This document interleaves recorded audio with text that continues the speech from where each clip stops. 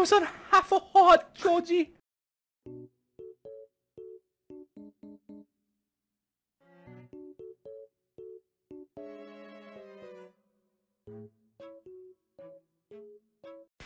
Speedily sprinting, grass flying, he ran for the touchdown.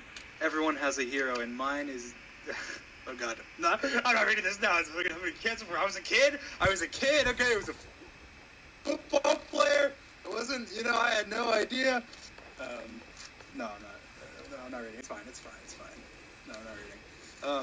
Alright, let's move on. Supersonic. That's how fast he is.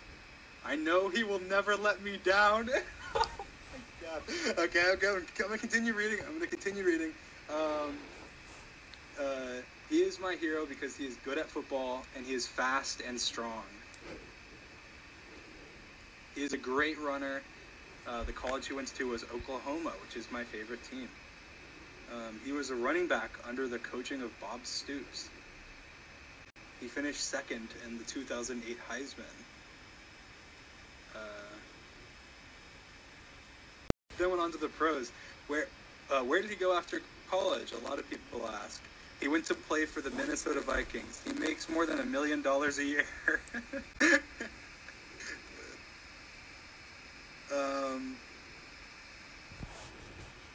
His team doesn't always win, but when they do, he plays great. Much I like the snow, and then I'm like, if I had to choose, if I live in Florida, which is always warm, if I had to choose live here or a place that's snowy, I would choose here, so snow would be all the more special. That's funny. Wow, this is like written down. My best friend is awesome. He is funny when he needs to be. He's always nice and respectful to others. He is trustful if I tell him something he doesn't tell anyone. He's the best friend I could ask for. I don't know what this is. I don't even know what this is about. This is on the back of this paper.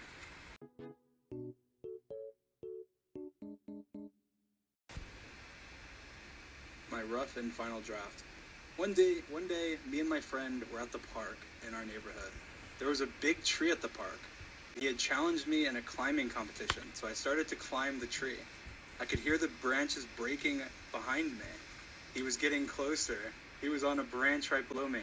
I was halfway on another branch when it broke. I hit my chin on a lower branch. I could taste the blood building in my mouth. Oh god. My arm scraped against the tree. I could feel the rough bark on my skin.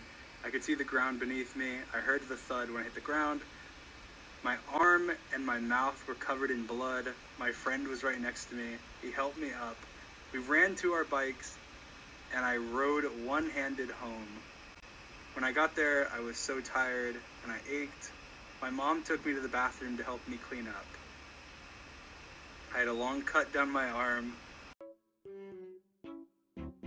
I was like scheduling like when I want to upload. I didn't end up actually doing it, but I was.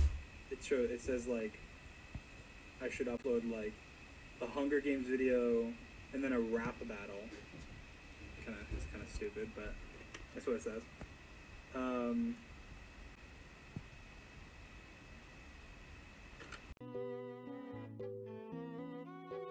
Thing in nature, cats. Most of us like something from nature. Mine is cats. There's no one good reason why I like cats. There's many.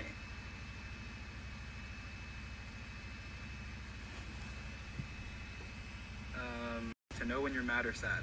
Sometimes whenever I get angry at my friends or family, all three of my cats will be meowing and purring around me. The good thing about cats is that when you're gone, they sleep, but when you're there, they're always wide awake. I don't know how true that is, but...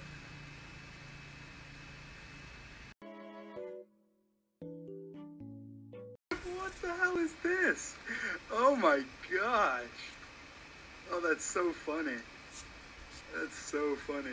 Like the hook to this essay or whatever I'm writing is like the most ridiculous thing in history. I'm writing an essay about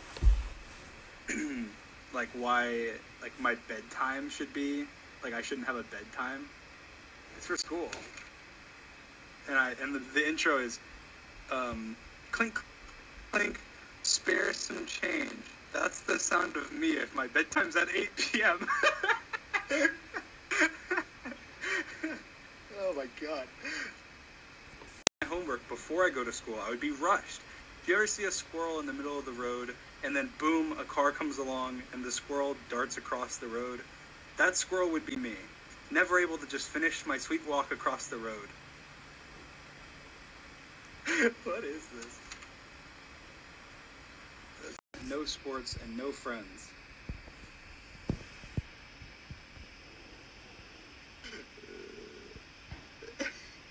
This is so, like, weird. After getting home from school, I have to go to football practice every day.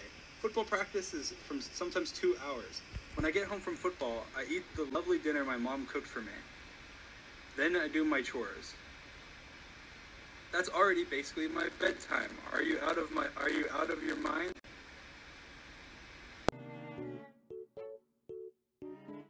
Let's play. This is for a let's play. It has like a step-by-step episode plan for a let's play. And it's planned to episode... What the hell? It's planned out to episode 33.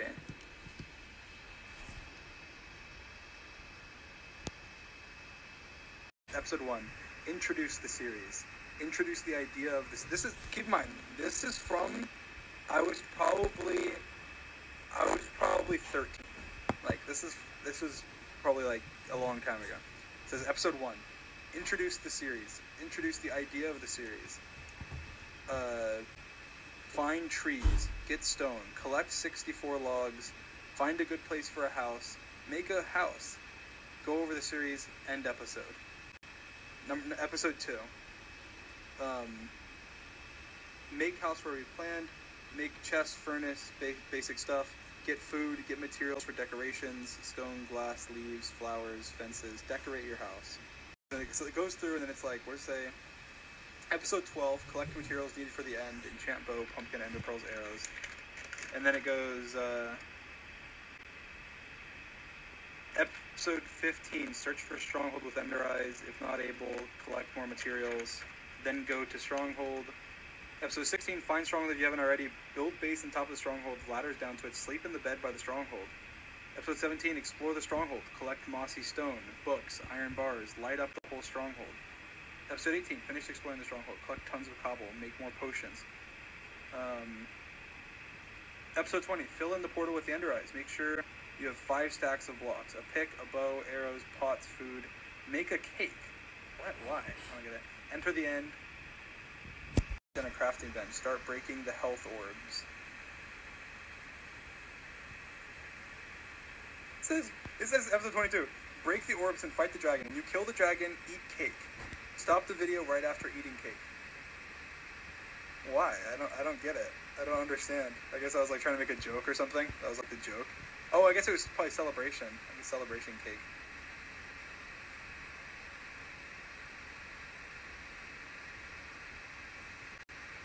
This is episode 24. Move house into the stronghold. Make the best house ever.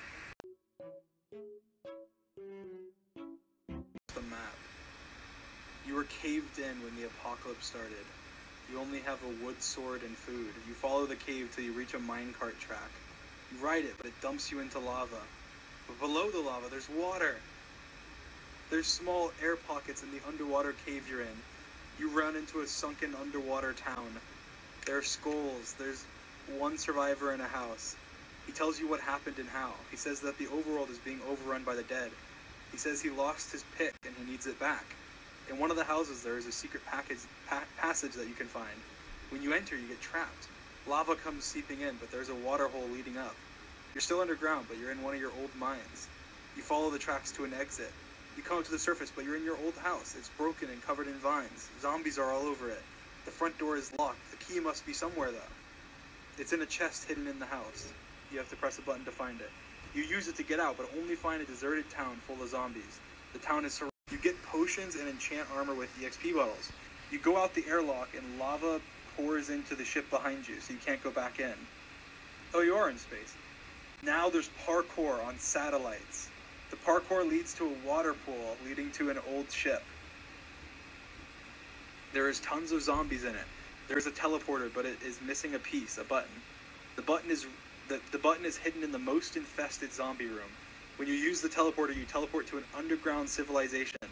They have been waiting for someone to return from the flight. They tell you that they think it's over. Their civilization is soon to fall. The end of the world.